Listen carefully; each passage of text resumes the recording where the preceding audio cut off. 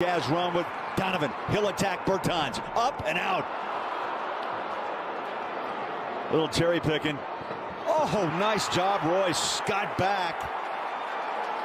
And what looked to be an easy put down is going to be a foul on O'Neal. We got a player down. I like possession. He was holding his right shoulder, never made it back to half court. The layup is missed, and they pass it ahead to him. But now he's going to go up and dunk it with that hurt shoulder. And Royce hits the shoulder again.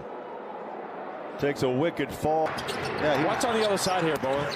So he goes down. He's on the ground holding his shoulder right there. See him? And he never crosses half court. He never crosses the foul line.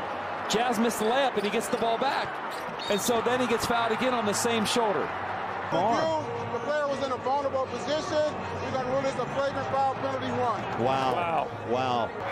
A vulnerable position. That's the chance.